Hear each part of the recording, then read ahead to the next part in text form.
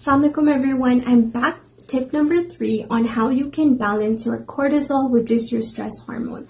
The topic we're going to be discussing today is how fasting can influence your stress levels. So fasting is a concept that's really popular these days. I'm sure many of you have heard of intermittent fasting, but I want to explain how there is not a one-size-fits-all scenario in nutrition. So while many of you may achieve weight loss from intermittent fasting can actually disrupt your hormones, specifically your stress levels or stress hormone if you're a female. So fasting can actually increase your stress hormone because when we're in the fasting state, our body may release cortisol in an attempt to balance our blood sugar. So if you're a female and you're fasting, you may experience fatigue, you may experience more cravings, you may experience more anxiousness, you can even experience irregular cycles. So if you are someone that's going through this and these are the symptoms you have,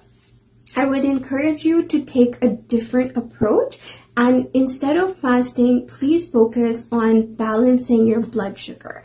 Now, the first 2 videos I've posted specifically discuss remedies on how we can balance our blood sugar, because there is a connection between stabilizing blood sugar and balancing stress hormone levels. But just to provide a quick recap, I would like you to have a breakfast within 30 minutes of waking up, rather than delaying breakfast for like 2 hours, 3 hours, which is what a lot of busy women, busy moms do. So, that is one thing in terms of self-care, how to prioritize, your own health.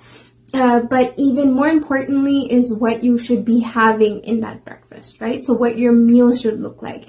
And as I've explained in video number 2, your main meal should consist of protein, healthy fats, slow-releasing carbs, and fiber from non-starchy veggies.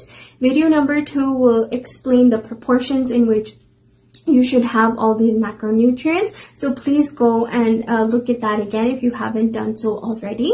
But those are the 2 main tips I can give you as an alternate to fasting that may be more beneficial for you in terms of balancing your blood sugar and then ultimately balancing your stress hormone as well. So I hope you find this video beneficial.